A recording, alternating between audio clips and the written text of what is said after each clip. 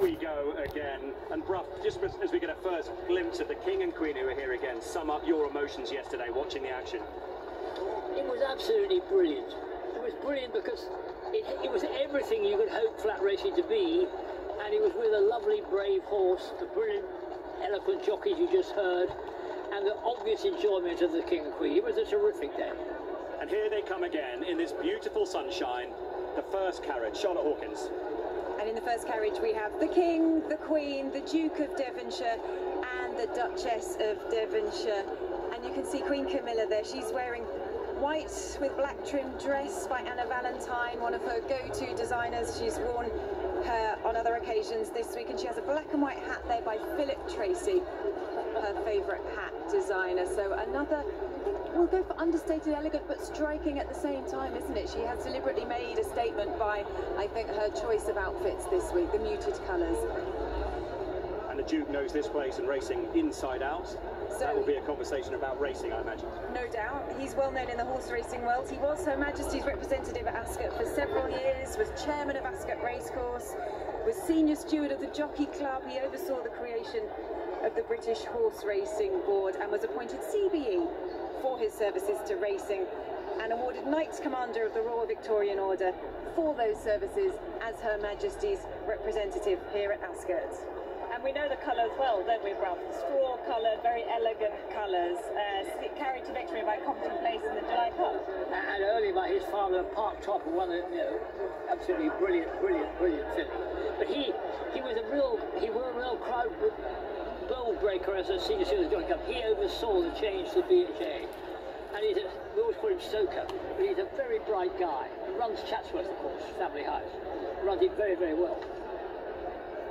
Now, there were extra photographers at the racecourse this morning, Charlotte. I was thinking, I wonder why. Here's the answer. Why. This is the answer in carriage number 2. The Prince of Wales. I'll listen to that. The Princess of Wales. There's already a huge cheer as they've just been spotted on the big screen here. That's some reaction, isn't it? And what a striking dress. It did it last year, it just creates that extra buzz, and now it is crackling here in the paddock. Everyone has definitely stepped up again, haven't they, at that side. So the Prince of Wales, the Princess of Wales, Princess Beatrice, Mrs. Edoardo Mapelli-Mozzi, and her husband, Mr. Edoardo Mapelli-Mozzi. And we know Prince William celebrated his 41st birthday this week on Wednesday.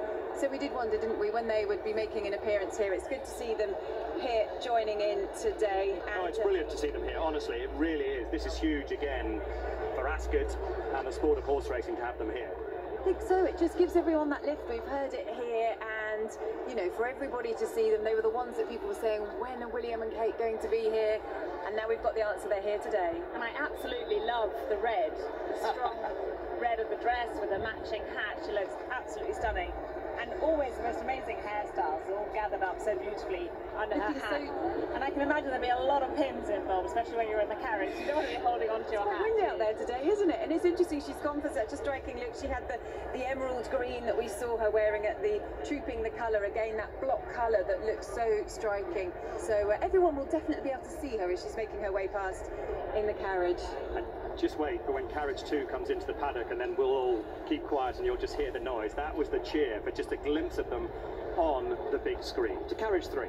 On to carriage 3, we have the Duchess of Edinburgh, the Earl of Culloden, Prince Michael of Kent and Princess Michael of Kent. And the Duchess of Edinburgh we've seen here in the carriage procession earlier this week, and we've also seen her side by side with the King and Queen in the Royal Box, enjoying the racing action.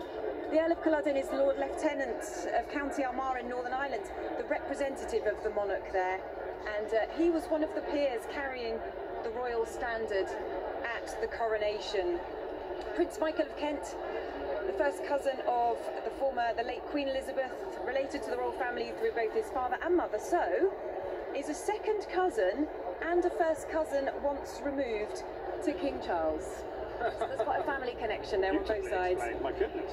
Now, as we go to carriage 4, sorry Charlotte, Bruff, we talked last year about creating a buzz for the royal procession. It's done it this year because we asked for people like potentially Dame Judy Dench. And there she is, and I think this is such a good thing ASCOT are doing here, involving ladies like Judy, who loves the sport as well as being a huge name. And she's been really involved with the sport. I remember her telling me she used to gallop her pony up the Knavesmire when she lived in York.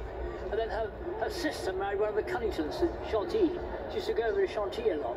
So she's been, I don't think as an owner, she won the Kempshire, the Lincoln, also Smoky Oakley. So she understands it, and she adorns the carriages. And for me, a modern day royal procession, this is brilliant, involving people like Dame Judy, and there's others that you can get involved. Dame Helen Mirren, for example. Why don't we get Barack Obama and Michelle Obama to come in the royal procession? Should we put a wish list together? I mean, she is so good, I think. A national treasure, isn't she? She is acting royalty, and to see her here, I think, you know, is just marking it on as moving, as we were talking about, on to the next chapter. She is that huge horse racing fan herself, an industry supporter, and she's there also in the carriage with Mr. David Mills, Mr. William Farish, Mrs. William Farish as well. And interestingly, she calls Mr. David Mills her chap, not her partner, so that's how we shall refer to him. And they first met, if you're interested, back in 2010. He invited Dame Judy to open his squirrel enclosure. He's into wildlife conservation. He has the UK's biggest red squirrel breeder.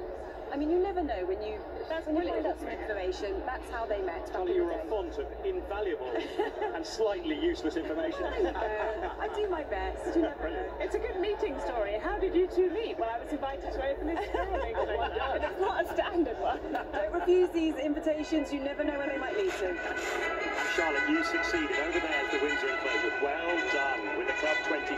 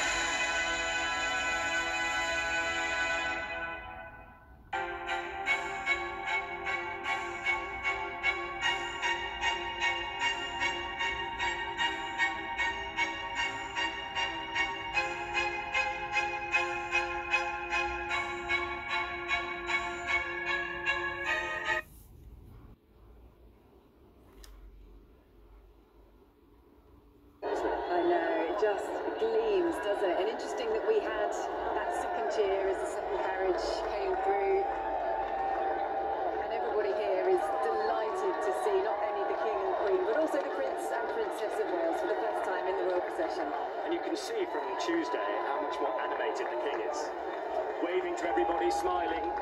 Looked a little apprehensive on Tuesday. The cheers came on Wednesday, and now on Friday, he looks like he's really enjoying it as he comes past our position here.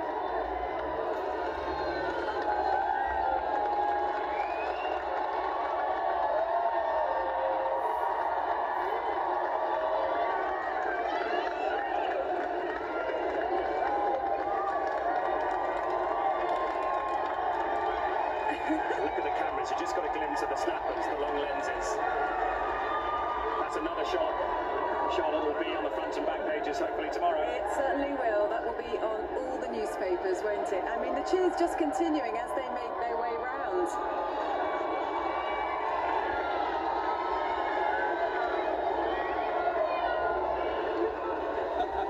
This, Bruff, is what the royal procession is all about now, isn't it? Well, these are real cheers, and what's beautiful about it has grown through the week.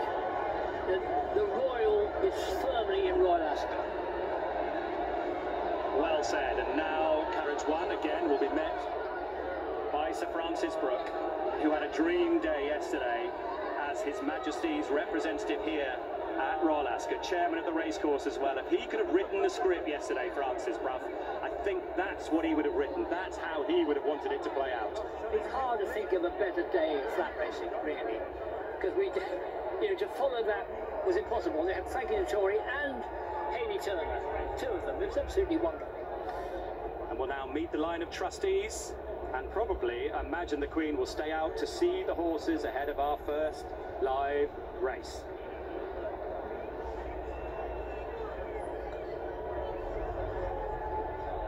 That is the couple everyone wanted to see today. So everything is in place for what promises to be another spectacular day at a sun-soaked Royal Racecourse.